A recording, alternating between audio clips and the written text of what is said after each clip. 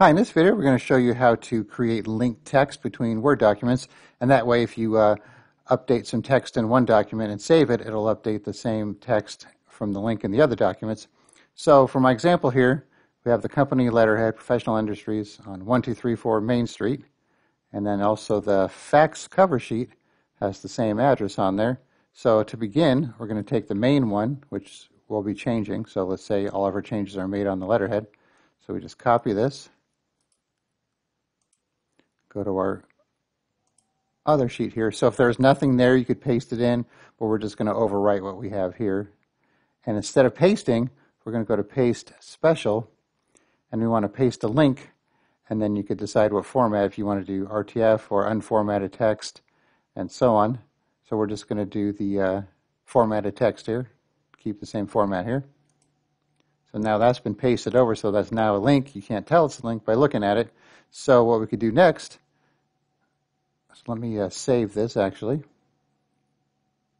So now I'm going to go to our main document here, the letterhead. So let's say we move to Maple Street, and let's say we added a phone number to our letterhead. And now when I go to save this, and I go back to my other sheet here, you can see it updated automatically. So I changed the address and added the phone number, and I didn't even have to do anything to this one. So let's say you had multiple documents that have your address in it, and if you make a change and it's linked, then you could have that change be applied to all your documents. But one thing to keep in mind, if you rename this file or move its location, you're going to have to recreate the link, so just make sure you keep your files in the same place. So once again, just from your main document, copy your text, go over to your other documents, and put the cursor where you want to place the text. That'll be linked.